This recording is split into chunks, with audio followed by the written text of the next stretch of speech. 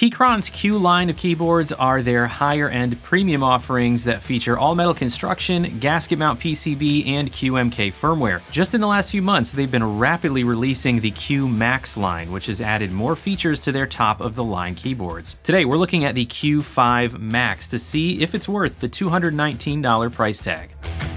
Now before we dive in, I want to mention this video is not sponsored and Keychron did not send me the Q5 Max. I bought it myself. I'm also not an affiliate of Keychron, but if the Q5 Max becomes available on Amazon, I will include an Amazon affiliate link as well as a direct link to Keychron's site down in the description.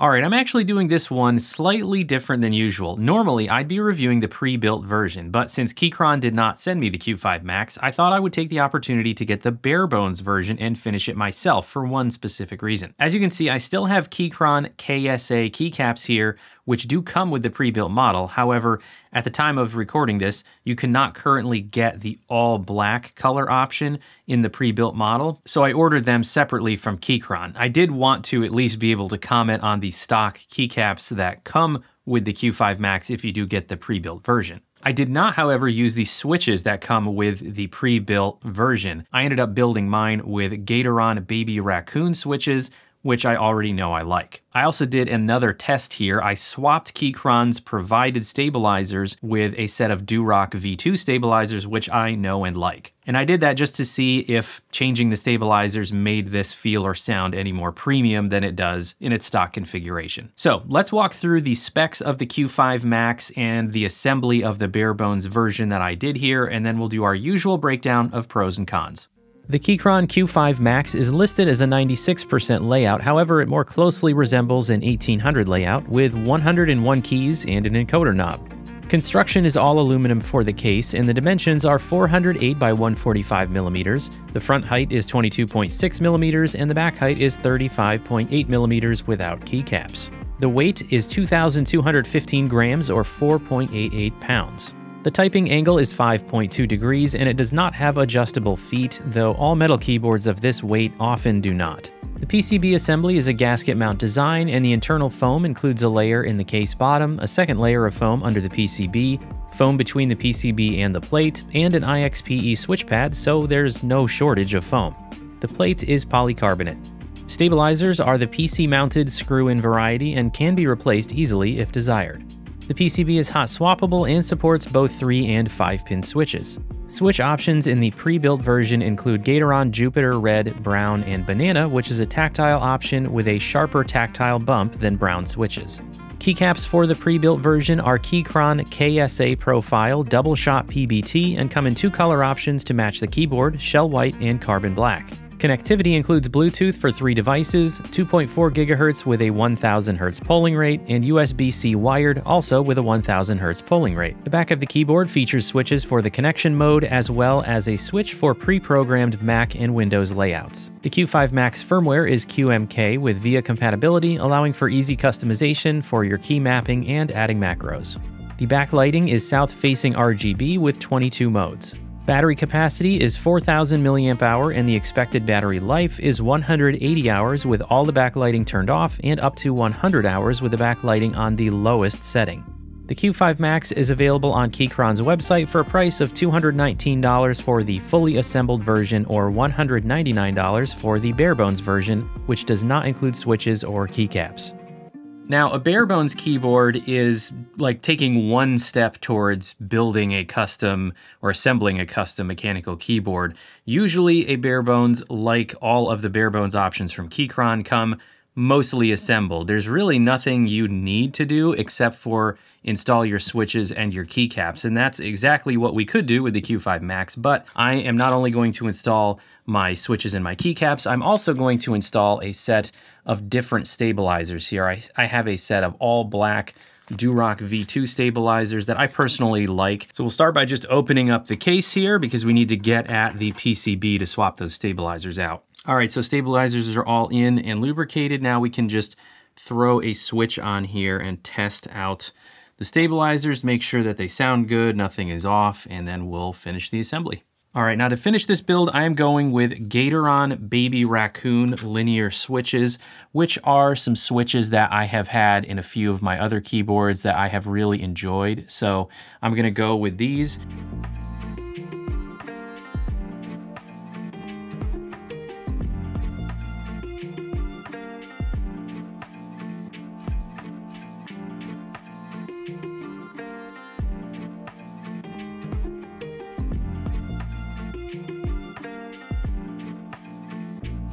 So let's do our sound test, and then I'm gonna use this for a week and we'll talk about pros and cons.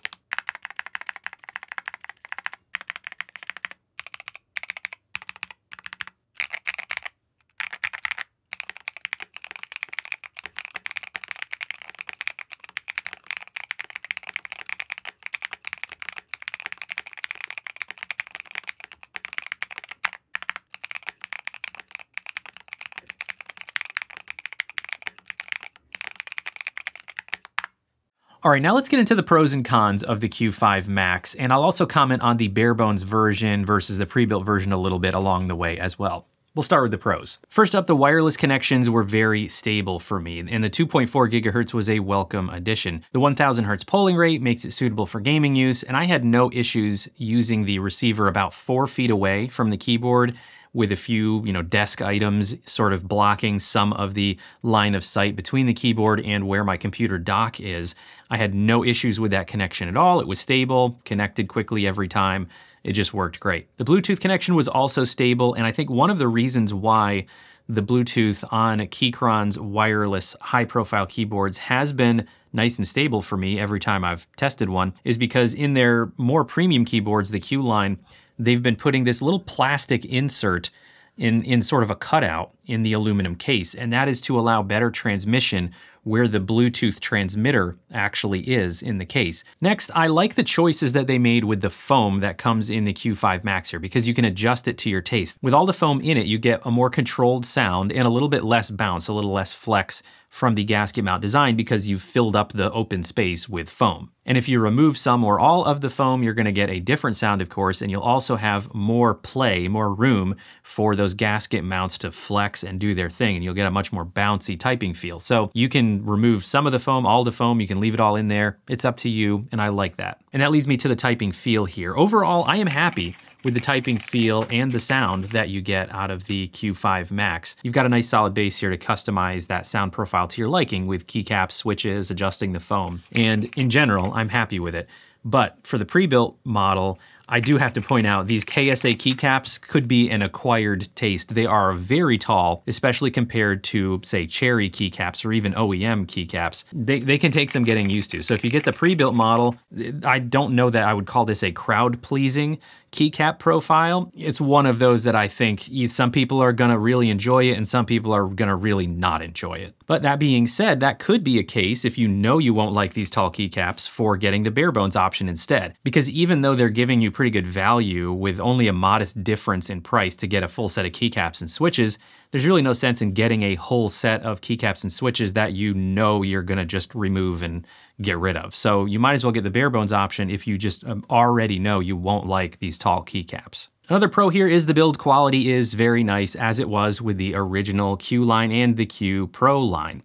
The all-metal case makes it quite hefty in a good way. It's very, very solid on your desk. Quality of the internals, all very good. I don't have any complaints about the build quality. Now, a small but potentially important pro is that Keychron has given us a double-sized zero key here, or a full-size zero key, which you would normally find on a 100% layout. With a 96% or an 1800 layout, it is typical to have just a single-sized zero key here because they normally squish this over just far enough so that everything is, much more compact, and then you wind up with a single-size zero key, and that can lead to some entry errors if you are used to a 100% layout. So this is actually giving you a little bit of space savings coming down from a 100%, but you're not losing that full-size zero key if that's important to you. So I'd consider that a pro. Now, as a quick pro here for the Barebones model, I do personally think I'm enjoying my Keychron Baby Raccoon linear switches more than I would have enjoyed the Gateron Jupiter switches.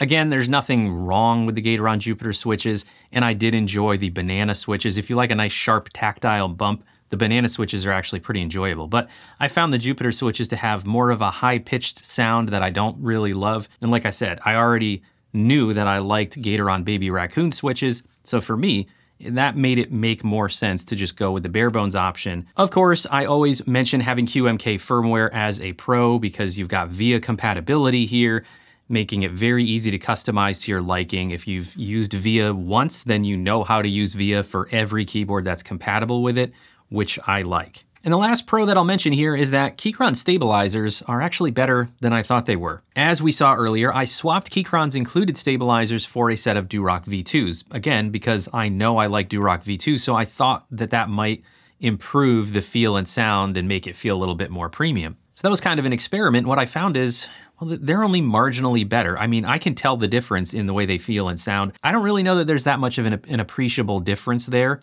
So that means the quality of the stabilizers Keychron provides are pretty good. Now, before we talk about cons, I'm gonna mention one thing as kind of a neutral. It's not really a pro, not really a con, it's somewhere in between, and that is the battery life. 180 hours with the backlighting off is not bad, but it's also not fantastic. 100 hours with the lights on the lowest setting is also not bad, but again, that's nothing novel. So I'm not really disappointed with the battery life here, but I'm also not amazed by it either, and that's why it's kind of not a pro or a con. It's, like I said, not disappointing. I wouldn't complain about it, but at the same time, you know, not fantastic. Now let's cover the cons for the Q5 Max, and I really don't have many significant cons here, but there is one annoying thing about the lighting that I came across, and that is when you're not using the backlighting. If you have the backlighting shut off and you have the num lock engaged, there is a white backlight that you cannot turn off on that num lock key. So you will just always have that one light on if you leave numlock on all the time. And of course, this is not a problem if you always use the backlighting, because then you won't notice that. But it's just a little bit annoying if you do turn the backlighting off occasionally, or if you always have the backlighting off, you're gonna see that light all the time. Now, there's not really much else to complain about here from an objective standpoint.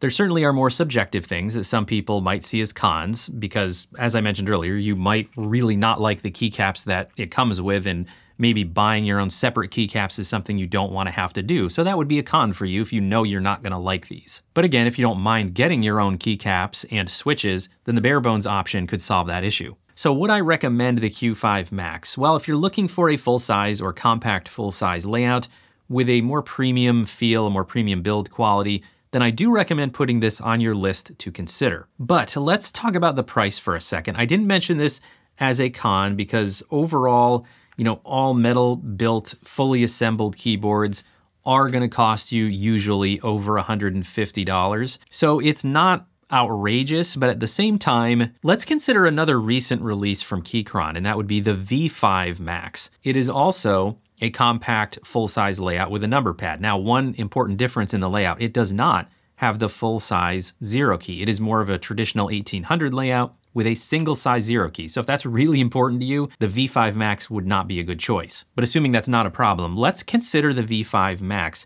for literally half the price, actually a little bit less than half the price. The V5 Max has every feature that the Q5 Max has. It has the 2.4 gigahertz, it has the Bluetooth, it has the good battery life. It has PBT keycaps, the screw-in stabilizers, the gasket mount design, that flexible feel. It's got QMK firmware with VIA compatibility. In terms of the number of things it does all the same things as the Q5 Max. So why is it $100 cheaper?